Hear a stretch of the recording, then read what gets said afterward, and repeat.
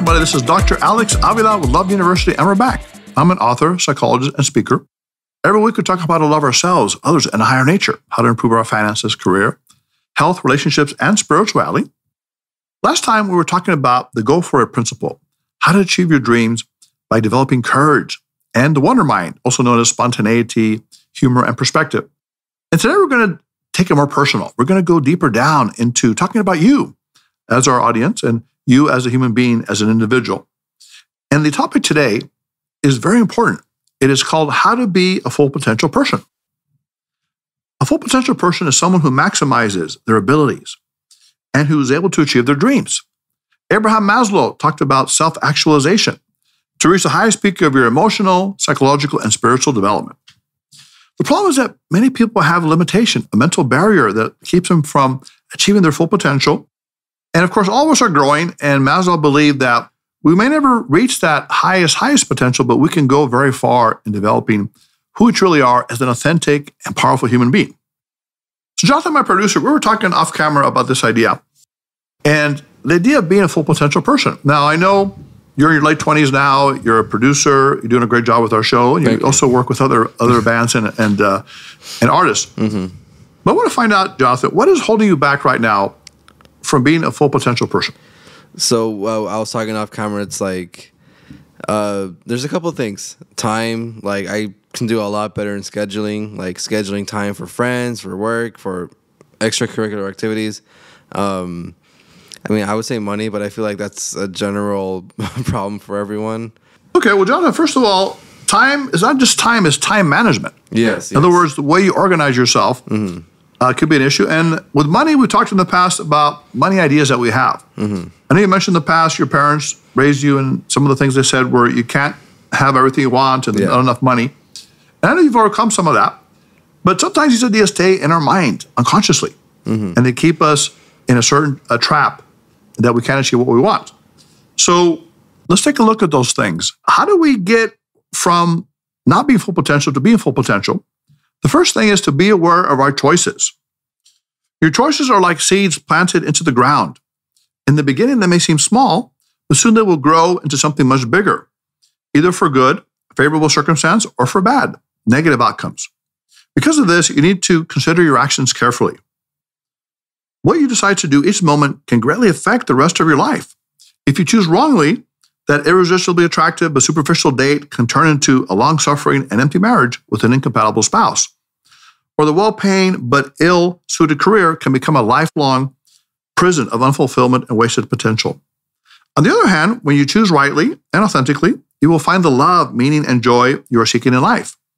To make sure you make the right decision, you need to listen to your intuition and follow your instincts about what is right for you. When you do this, you will choose wisely and enjoy a more rewarding and love-filled life. So Jonathan, my producer, has there ever been a time when you actually made a bad choice and you realized it later on? So last year I just graduated from university. I was trying my hand in trying to get a somewhat relevant job.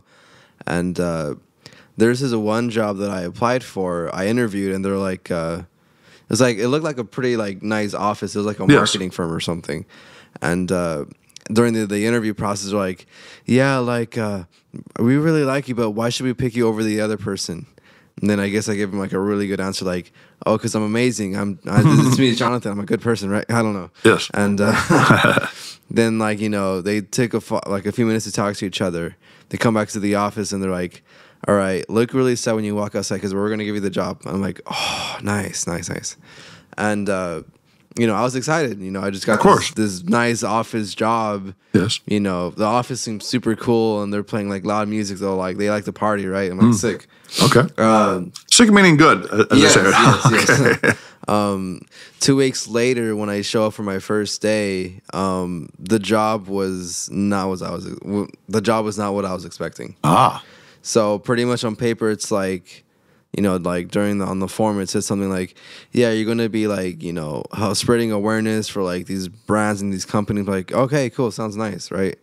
But essentially what it boils down to was us going inside of a mall and sitting at a booth trying to sell in like internet or something. Oh, okay. And I'm like, that's like nowhere on the application. Oh, I see what I said. Okay, so kind of a pushy sales job that you didn't really want to get. And like, I don't want to be like, I don't want to be annoying families while they're like trying to, you know, go to Starbucks or something. I see. Okay.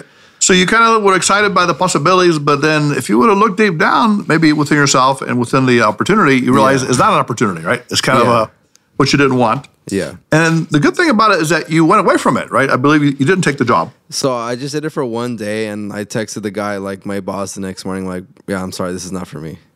Okay. So you basically didn't waste more of your energy and life in this job.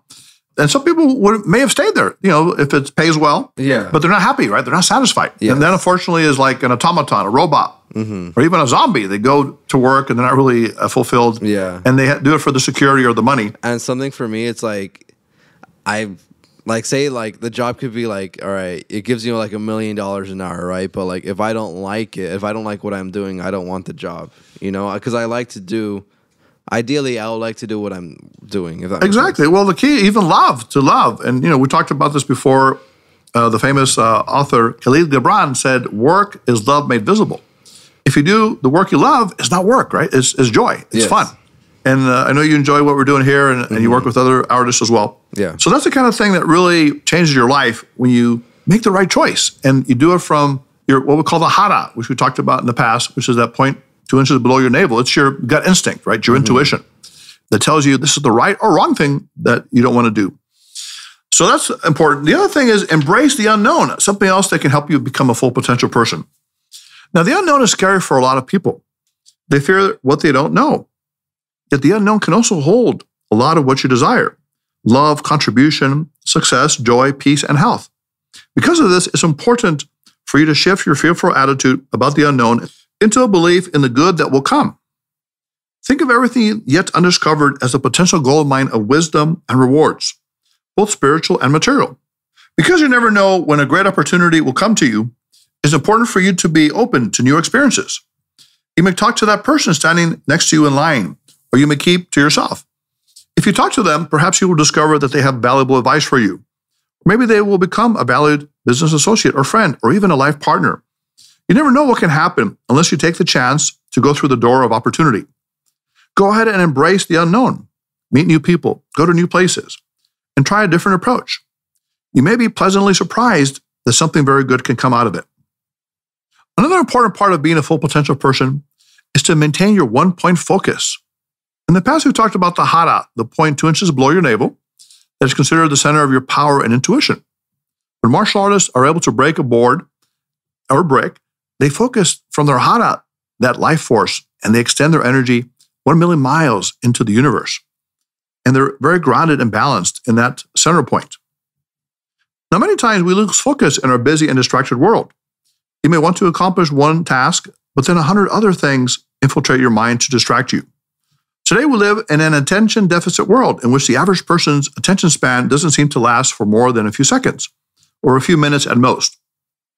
You can be different by being a focused, concentrated, and disciplined person who can accomplish your goals one at a time. Your aim is to maintain a one-point focus. Simplify your life and focus each day on the one thing that is most important to you. Perhaps your main priority is to concentrate on a career goal, hobby, or spend time with your family. Perhaps it's to improve your health or spiritual mindset. Whatever your goal of the day is, focus on it until you accomplish it, or at least take some significant steps toward its completion. When you do this, you will find a sense of fulfillment and accomplishment that you are doing the right thing for yourself and those you care about. Now you can say goodbye to distractions and hello to sustained success. Now, Jonathan, we talked in the past about the idea that we live in such a technology-focused, busy society where everything's on demand 24 hours a day. I know you mentioned that time is an issue for you, or time management. Mm-hmm. So tell me about this, especially among millennials and people in your age range. Why is everyone so busy? I just feel like it's just a priority thing. So people put different people on like a scale of like, all right, they're the most, priority focused person for me. Or like, say you have like a lesser friend, you're like, Yeah, I'm too busy to hang out with you, but you're not really busy. You just don't want to hang out with him. Or, okay. You know what I mean? It's like... So you're ranking your friends now on levels of lesserness and goodness? I don't want to sound like a terrible person, but it's like, I feel like for some people, you'd go the extra mile for, if that makes sense. Okay. So, but then if you're a people pleaser type person, then you might want to try to get to everyone, but you really can't. Yes, it's like it's a priority thing, I feel like. Okay, it can be, right? But then other people are not that way, and then they get consumed by other people's activities and requests and demands. So sometimes the most compassionate thing is to say no. Something that is not right for you and maybe not right for the other person, to say, no, I can't really do this, but thank you for the invitation. Yeah. So of course, I try to be like nice. Of course. You try to be, you're a nice guy. I can say that. You're a jolly guy. Okay. But again, time management and also people management, knowing where to invest your energy is important. And again, you want to do it in a positive way and a compassionate way. And then finally, we come to one of the most important aspects of being a full potential person is to use the power of momentum. Have you ever been in the flow, Love University students, where everything you do works? It's that momentum when you build up your confidence and self-belief because you've had earlier successes. And now you lose track of time and self-consciousness, and you just flow with the activity that you're doing, whether it's writing, running, being with family and friends, making music, or just being in nature. In this marvelous state of flow, everything comes naturally and easily to you. At work, you come up with creative and innovative ideas. You get things done faster and with more ease. At home, your relationships are smoother. Everyone gets along, and there is joy and harmony. These are wonderful times. The good news is that you can build up these precious moments of unity, harmony, and flow into even greater successes. Whenever you find yourself on a roll and you're experiencing some successes and accomplishments, keep it going. Perhaps you begin an exercise program and you're able to do 15 minutes at first. You start feeling good when you do your workout. So you increase your time to 20 minutes, 30 minutes, and so on. As you feel better and stronger, you're motivated to do more. In the same way, you can strive to build up your momentum. Break big goals into smaller tasks that will give you a nice feeling of accomplishment when you complete them. Soon you will be taking on bigger objectives and accomplishing them easier and more effectively because you're in the flow, in the zone of excellence. So Jonathan, sometimes I notice we're in a flow here in the podcast and we do more than one show and we take longer shows. And there's something about it that just is natural and authentic. So I think that's what we need to do more as human beings, right? Is to start to get into that flow psychologically where we do something we love and we do more of it and we build out that ability. Jonathan, you had something to say. Wait, what was I going to say?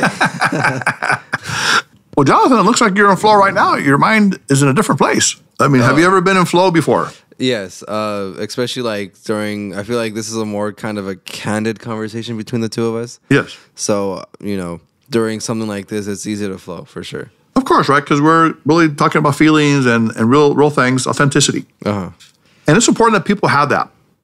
So, Love University students, it is possible for you to become a full potential person and to achieve your ultimate dreams. To do this, you need to be aware of your choices. Embrace the unknown. Maintain your one-point focus. Soon you will be on the way to accomplishing your heart's desires. And one final point, always remember that eternity awaits you. When you know that your time on earth is limited, you will have the motivation and persistence to make every living moment on earth as beautiful and as loving as you possibly can. With a new perspective, you will write a beautiful love song to the earth and to the heavens that ends with the perfect refrain. I give all that I have and all that I am in the power of love. So Love University students, this is a great mission for you this week, to go out and maintain your one-point focus. Focus on the most important thing you want to do today. And as you get into that, use the power of momentum. As you start to flow and get more accomplished and you feel better about yourself and you lose your self-consciousness, you will be able to achieve your higher potential. Be aware of your choices and embrace the unknown. Take a risk. Talk to the person you want to talk to. Take a risk on a business or career plan or idea or a lifestyle choice. Maybe you want to move to a new place or travel somewhere you never have been before. We're afraid of it's too expensive or you can't do it. But tell yourself that I'm going to be the full potential person. I'm going to achieve my highest level of living right now. So Love University students, if you want to be on a future show, if you want to comment on today's show, or if you have a show idea, you can write to us at loveuniversitylove@gmail.com. Visit us at loveuniversity.love. Call us at 310-226-8090. You can like us and follow us on Facebook and Instagram at Love University Podcast. Follow us on Twitter at Love Letter U Podcast. You can download the show on Podbean, Spotify, SoundCloud, and iTunes. So Love University students, make this a full potential week and become a full potential person. Until next time, put away your notebooks, your iPads, your phones. This is Dr. Alex Avila. Love University class is now dismissed.